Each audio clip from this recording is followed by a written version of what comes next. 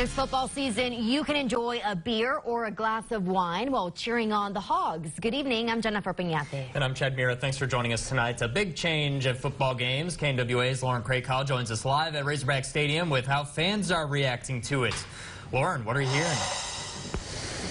Chad, Jennifer, the fans I interviewed today all gave a thumbs up for the expansion of alcohol sales at the Razorback Stadium. Some of them even told me they would be more inclined to attend a game now that they can drink inside.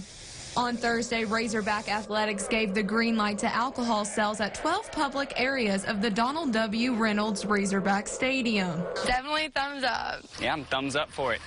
Thumbs up. Changes to SEC policy allow each school in the SEC to make their own choice on whether to sell alcohol at their stadiums. U of A Athletic Director Hunter Yurachek says this is a way to enhance the experience for Razorback fans. Part of the American sports fan experience is having the ability to enjoy an alcoholic beverage while you're watching a sporting event, if that's your choice and how you want to enjoy your sporting event. According to Yurachek, other schools who sell alcohol in their venues see a decrease in the number of alcoholic-related incidents. Because I think it eliminates the binge or reduces the binge drinking outside of the stadium when you know that you can enjoy an alcoholic beverage inside the stadium.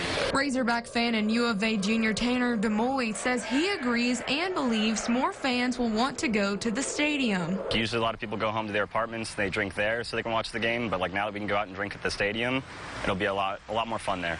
Yurachek says mixed reactions are expected, but so far many Razorback fans like Nick McLeod says this is a good move by the university. Alcohol is always going to be a part of this sport.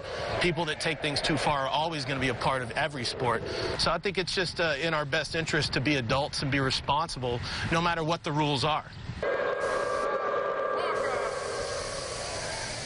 Yurachek says that they have taken a number of steps to make sure the stadium's safe and fun environment doesn't change. He says that they've partnered with Lyft to get discounted ride prices for people.